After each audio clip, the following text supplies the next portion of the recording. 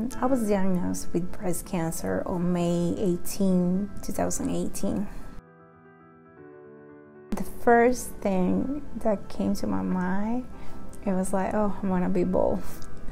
And everything that I was gonna go through, I have a daughter, I have a 10-year-old daughter.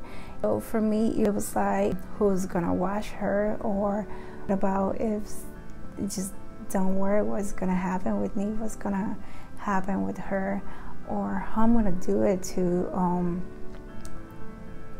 make it.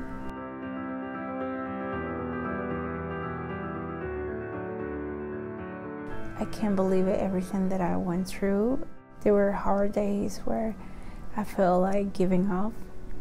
Sometimes there were days that I was on the floor saying like, I can't no more. This is hard.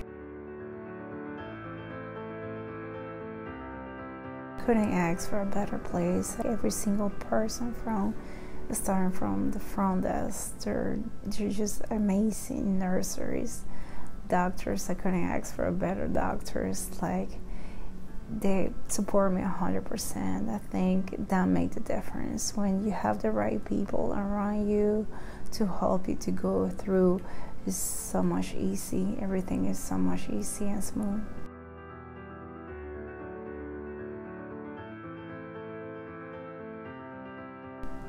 Just to remember those feelings, it's like, it made me kind of sad, but at the same time made me feel so strong now. Like, made me feel like I'm alive. I have another chance to do things different. My name is Angelica. Olivia. I'm a mother, I'm a friend, I'm a co-worker, I'm a warrior, I'm a cancer survivor.